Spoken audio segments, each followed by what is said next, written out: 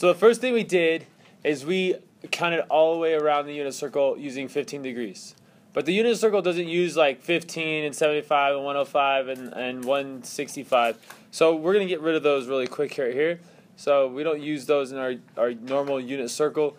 And then we talked about these coordinates. Now these coordinates are pretty simple to find. Because it's a unit circle, the distance between the origin and this point right here is 1. So this is 1, 0 because we don't go up or down, but we go out 1. And this one right here is 0 because we don't go left or right, but we do go up, and that's 1 right there. And then we start getting negatives. We have a negative 1, 0, and then we go down, and that's 0, negative 1. So how do we find all of these other points on our unit circle? And that's why we did those special triangles. Okay, the first special triangle I want you guys to take and set on your unit circle so that it looks like this. You have a 45, 45, 90 right here. And you know something about this 45, 45, 90. You know what the measures of the legs are.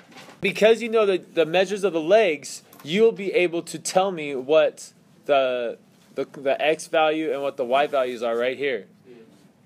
So if this hypotenuse right here was 1, you guys know that the two legs, this is what we talked about earlier, you know that this leg right here is rad 2 over 2, and this leg right here is rad 2 over 2. Now, if we know those two legs, we know what the x and y are. What's the x value for this point? Well, we look down here on the x-axis. We know that from the origin out to here, it's rad 2 over 2. So we write rad 2 over 2. And then we know that the distance from the x-axis all the way up, which is our y value right here, is also rad 2 over 2. And here you have it, guys. There's our x and your y. This is the x is from here to here, so that's your co-height. You're just used to co-height going from here to here. But you could also do that from here to here. And then your height goes from the x-axis up to the point. So that's your regular height. So we have our height right there and our co-height right there. Now take your triangle and flip it over. Like I want this side right here to go all the way over here, and this point right here to stay on the origin so that your triangle looks something like this. And we could write our side measures right here. Side measures stay the same. It's still a 45, 45, 90. Now we know what the coordinates are for 135 degrees. What's different though? It's not just regular rad 2 over 2, rad 2 over 2. What's different? Yeah, which one's supposed to be negative? Come on, people. Yeah, that x right there. So now take this triangle and throw that triangle down. Just flip it. Take this vertice and flip it over. So now I have the triangle that looks like this. And then we have the same side measures here. And so then we would be able to find the same two numbers right here as this one. Almost. They're almost the same. What should be the difference about this point and this point? These should both be negative. So I'm going to put a negative rad 2 over 2 and a negative rad 2 over 2 right there. And then finally we flip over the triangle to our last quadrant. This is in quadrant 4 now. And now we know what the coordinates are for 315 degrees. Still rad 2 over 2 and rad 2 over 2, but one of these is negative. Which one's negative? The x or the y? The y, and the x's are positive. The next triangle that I want you guys to do is going to be back in the first quadrant. Let's get rid of all these. So take your 30, 60, 90 degree triangle and put it right there. So, hey students, what is the measure of that angle? That's a 30-degree angle. Did you guys put it there? Did you put the 30 degrees pointing at the origin? This should be 30 right here.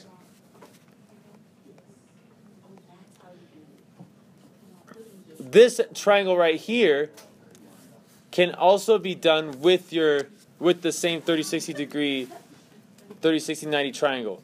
But this is the 60-degree triangle because the 60 degrees would be right there. All right, but let's stop talking about that guy. Let's talk about this guy right here, the 30, and then this is 60. So if this is a 30-60-90 triangle right here, what are the coordinates for that point? What's the x and what's the y? There's the 30-degree side right here.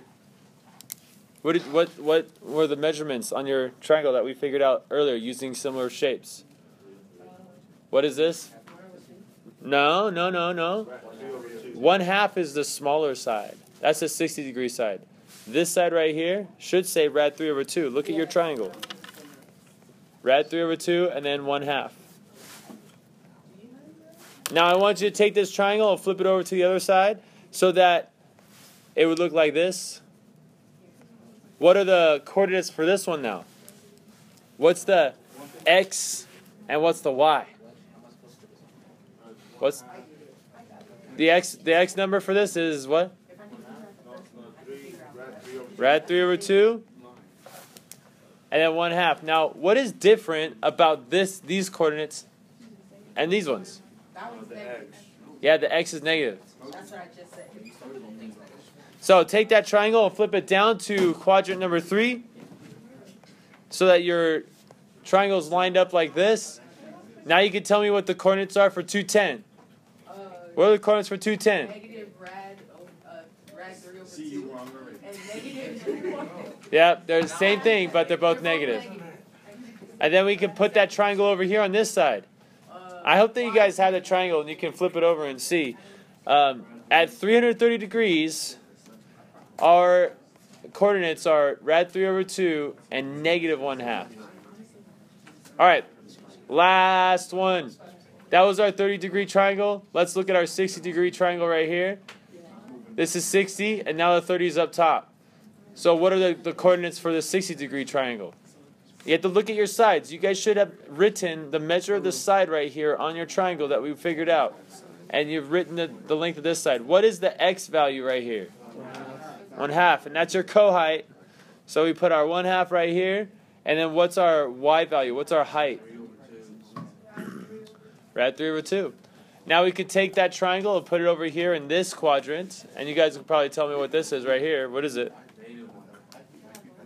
Negative 1/2 and rad 3 over 2. Very nice. There's your negative 1/2. Then we put that triangle down here, and look, it magically goes to the 240. So this is a 60-degree triangle still. We have, which one's first, rad 3 over 2 or 1/2? 1/2 is first, so we put negative 1/2, and we put negative rad 3 over 2. Then we also put the triangle over here. Still, 60 degrees is pointing at the origin. And our coordinates are these guys. But the rad 3 over 2 is negative this time. Okay. Oh no, I messed it up. This is supposed to be positive. That's supposed to be negative. Now, if you flip a couple pages over, you guys will get to this. Some of you guys already knew it was here. Oh, yeah, it's right there. I knew that. Yeah, we should have just used this one. Okay, now, listen up. There's a reason why we did that with the triangles. You need to know this unicircle. You need to know all the coordinates, all the degrees, everything. So, let's think about it for a second. Wouldn't it be much easier to memorize the 3 different numbers from our triangles and understand how to build it than memorize this? Yes. Yes, it would. I know some of you guys will still memorize it, but I'm hoping that using the triangles and using the 15 degrees to count all the way around would make it a lot easier to memorize this. Now, see what's in red? Which triangle was in red? The 30. That's the 30, 60, 90. Yeah, this is the 30-degree triangle in red. What about green? Which triangle was that? That was the 61, which is technically the same one, right? Yeah. But we're using the 60 degrees on the origin instead of the 30 degrees.